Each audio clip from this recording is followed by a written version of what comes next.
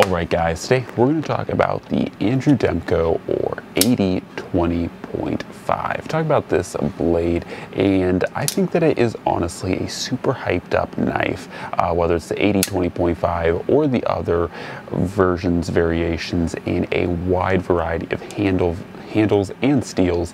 This blade has made quite the splash here of late because of its, I think, one kind of price point, its handle material, blade shape, and its Sharklock feature. Now, undoubtedly, 80 or Andrew Demko, as a company, or Demko Knives, whatever you'd like to call them, has always been a pretty sought-after knife maker, primarily because of his work with cold steel. Of course, many of you will probably be familiar with his design of the triad lock and how that went into the 80-10.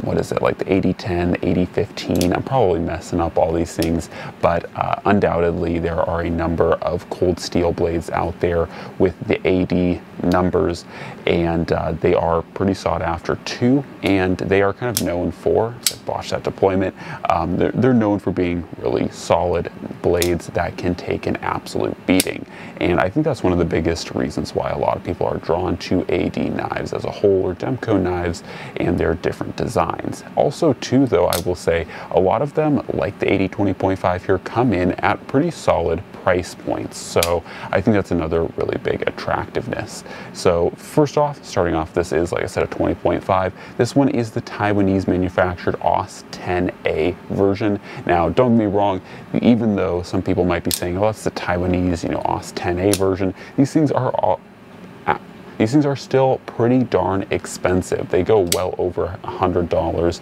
and luckily I was lucky enough to get mine for what I think a pretty good deal. I got mine under $100, and overall I can't really complain about that. This blade, I paid about like $90 for it, maybe like 80, and for that price point, I think it's pretty darn good. And overall, I think as far as a general like EDC knife, it's just a pretty darn reliable blade. Now, I don't know if I fully buy into the hype of the 80 or Andrew Demko or Demko Knives kind of train, especially with the Sharklock, because the Sharklock is good. Obviously, there's no blade play, and there is good centering for those who care. Actually, this one might not have the best. Let's see. Yeah, it's a little bit off. I need to actually straighten it up, but those are just fine nitpicks. I will say, as far as it goes, it is just fine and works well. I will say the action is very nice, very drop shutty, and very smooth. And that is something that I do really like. Now, as far as the Sharklock goes, it's probably one of the most hyped up things on these knives, but I'm honestly not the largest fan of them. I think that, first off, I will say they are pretty darn painful to use if you're using your index finger with any regularity of like opening and closing this thing. It's honestly kind of painful. This jimping really digs into you. The jimping really digs into you, but you also need the jimping to get a good grip on that lock. So not my favorite. I end up usually using my thumb for long-term, like opening and closing, if I'm just sitting there fidgeting with it, because it doesn't tend to wear my thumb out as fast. That being said, too, the other thing I kind of dislike about the Sharklock is undoubtedly it is in a good and smart spot, so that you're not really going to notice it too much if you're just holding it like with a clenched fist.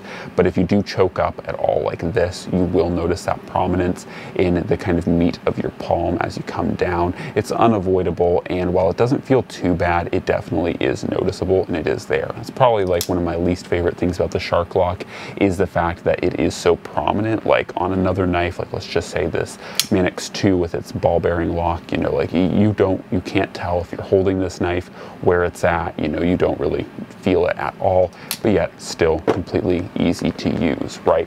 The Sharklock is probably just about as easy to use as the ball bearing, but because you have that prominence there, you will feel it in certain positions more than others. It also can be helpful, though. It does act as kind of a mini ramp on the back, so it is textured. So if you do want to hold it kind of back or further back, it does give you a little bit of a jimping ramp. For me, I don't really feel it's that useful or that necessary, but yeah. Now I will say the Sharklock is plenty strong, and probably one of my favorite things is that it is one of the stronger locks that is super easy to use. And there is a long list of other really nice, very strong locks, such as Spyderco's compression lock, so it's not entirely unique in that role, but it is nice to see innovation. And ultimately, one of the reasons why I picked this up is not just because it's hyped and, you know, because a lot of people talk about it, but honestly, as I've mentioned in many videos, I am really tired of all of these, you know, titanium frame lock or even just frame lock knives. Like, don't get me wrong, I do like my, you know, Sebenzas, I like my Hinderers, my Striders, I like all of my nice knives that have titanium frame locks, but as you can see, nothing on this table here or nothing on this setup here is actually a frame lock, and that's because I don't really love frame locks, and I'm pretty happy that these are actually my 4 most recent pickups for the month, and none of them are frame locks, none of them are liner locks, and that's something that's made me really happy because I'm very much tired of, you know, dealing with frame locks because I don't actually like them that much as a locking mechanism.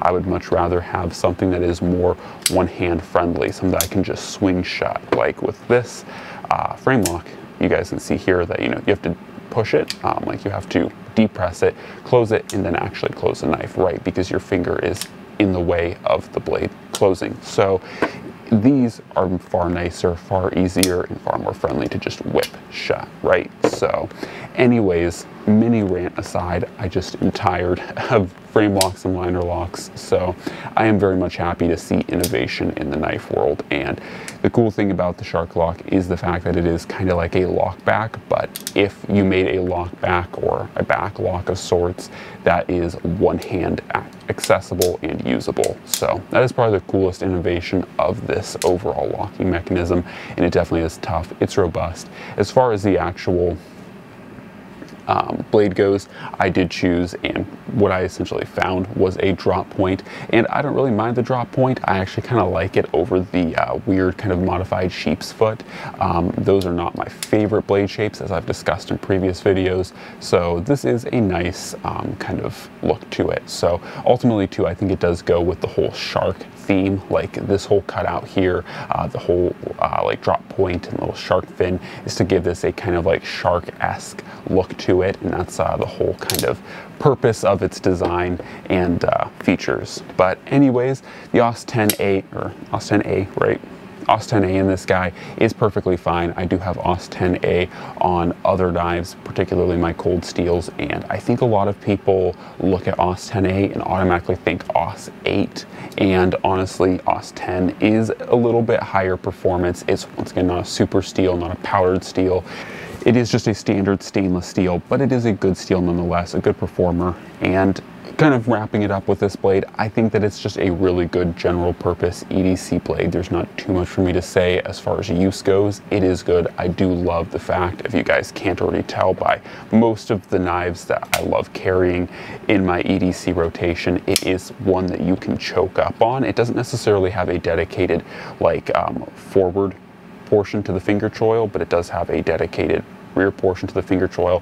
It does have a dedicated rear portion to the finger choil, so you can choke up on it pretty darn easily and hold it, get nice and close to that blade. So I do like that portion to it. I really like that. I think that makes it a very useful blade, much like, once again, others like the Auto SNG, Manix 2, and so on and so forth.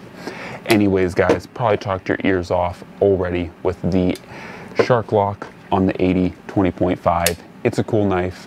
It's a pretty cool knife. It's worth checking out. I think it definitely falls in line with similar knives such as the Bug Out, such as the Hogue Deca. It's a slightly thinner blade. This is probably more my preference because it is just a little bit thicker, but you know, pretty slim and trim handles. I will say it is a little bit on the heavier side because it does use steel inserts into the plastic to make it a little bit more rigid, but for the most part, pretty darn cool. All right, guys, that's it. That's all. That is the 80-20.5 by Demko, or Andrew Demko Knives. Hopefully you guys enjoyed the video. As always, God bless, and I'm out.